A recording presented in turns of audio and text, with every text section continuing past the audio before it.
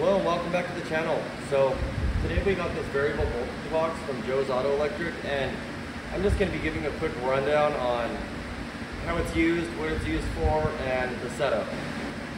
Alright, let's get started. So first off, when it comes to the setup, you got the power and ground supply over here. Now you want to run that to a battery, but be careful, you want to use a fuse. So I have an inline fuse here hooked up to the positive cable. You can do negative too. I mean, it really doesn't matter. Actually, I prefer to use the ground, but I already have it on here, so it's really not a big deal. And then that goes right to the battery. So that's going to power this up, and from there you can make your selections.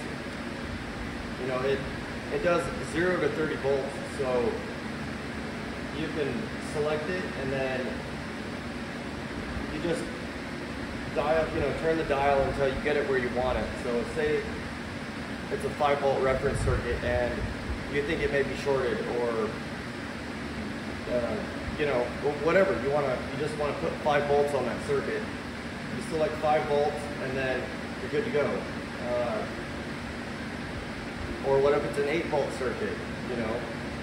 I see these other 5-volt power sources, and that's great for a 5-volt circuit, but a lot of these vehicles use like an 8-volt reference or a 10-volt reference, whatever the manufacturer decides. Now, this being 0 to 30 volts, it can pretty much handle it all.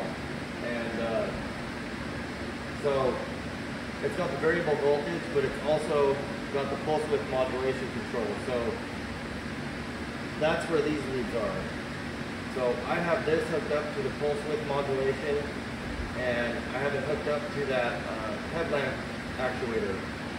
On the back of the box here, that's where if you just wanted to supply like a steady voltage, that's where you would hook these leads. So there's also a little switch right here you can toggle, and you can switch the polarity. So I'll show you that here in a minute. Basically what it does is,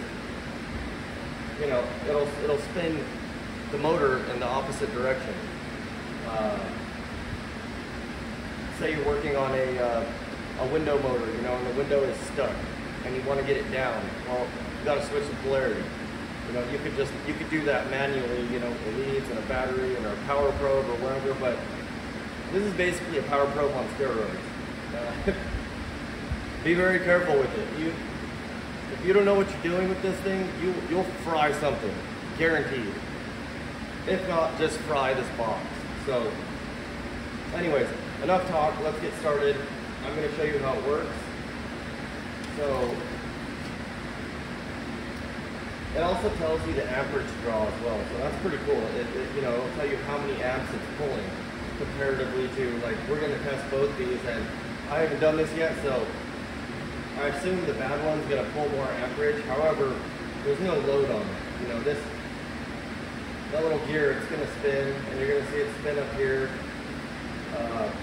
But without there being like a, something that it's pushing, like a headlamp assembly, we may not see that big of a difference. I don't know. So, anyways, so I have it set to 12 volts because these operate on a 12-volt system. I'm sure they would run on 10 volts or 13 volts, or you might fry something, I don't know. But we're not going to do that. For the purposes of this test, I'm just going to show you how this operates.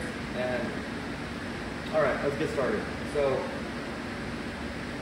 I just got the scope on there just because it's cool to actually see the pulse width modulation.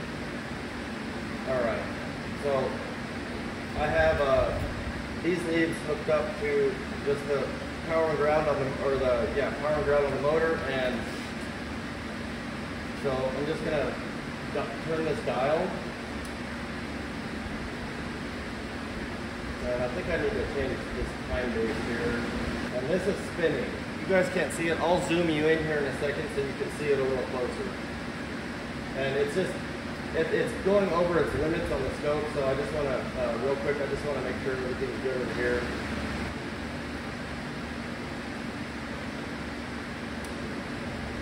There we go.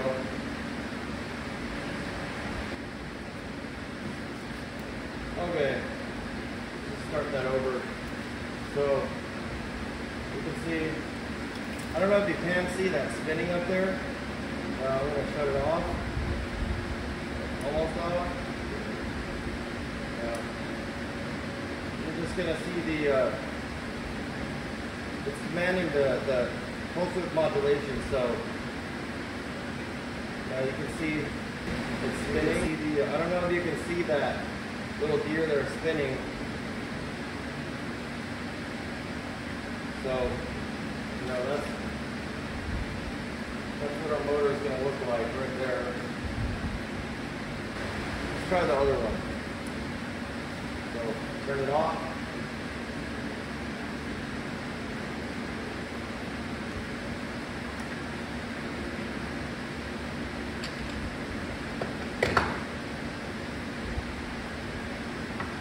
Now remember, this one, the motor should be a good motor. Just curious if we'll see a difference. If I can get my bicycle to work. Okay.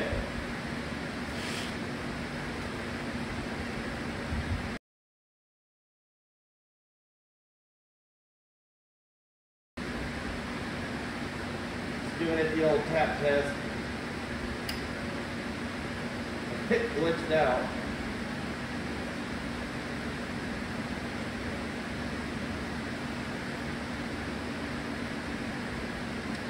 So the reason I just wanted this up here, like I was saying, is just so you can actually physically see the pulse width modulation and what I'm talking about.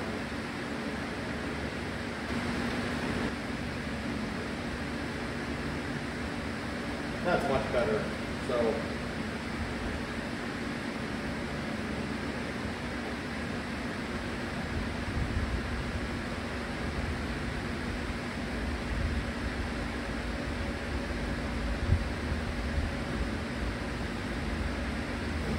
let's up the sample rate and see if it's just a little clearer.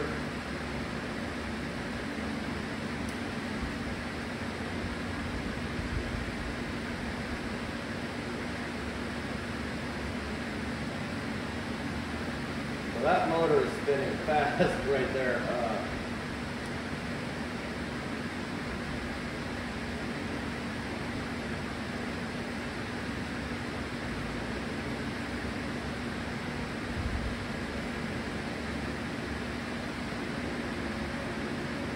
Super close up.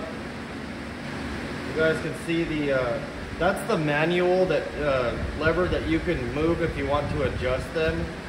But I don't know if you guys can see that little gear spinning there. That's what actually attaches to the headlamp assembly. So I'm just increasing the pulse width, and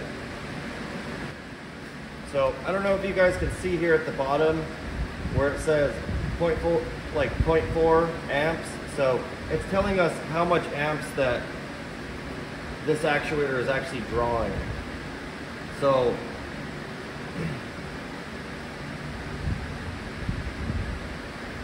the higher, the faster it spins, the more amperage. So right now we're peaking 0.7 amps, 0.75. So let's put that other one back on there and see if it's less. All right. And really, you don't want to short those out, so be careful. You don't want to, yeah, I think that's pretty self-explanatory. It will fry this. You don't want to short these together, so just take the precautions and you'll be a happy mechanic with a great tool. Okay, so see, it's set up a little different. I hope you guys can still see that wheel. Okay, so I'm gonna crank it up. Alright, so yep, it's about the same, 0.74 amps. Anyways, hope you guys enjoyed this one. Something a little different. I just kind of wanted to go over this because I think a lot of people don't really understand what it does, you know, what its full potential is. If you've got an actuator, a solenoid, you know, anything that's pulse width modulated, you know, window motor or whatever, you know, that just use your imagination. This would be a great tool for you. And you can find him at joesautoelectric.net. If you have any more questions, you know, I'm sure he'll be glad to answer you as well. He's a really good dude. You know, I bought quite a few things from him in the past, and all great products. So, if you like this video, don't forget to like, subscribe, hit that bell, and I'll see you next time. Thanks for watching.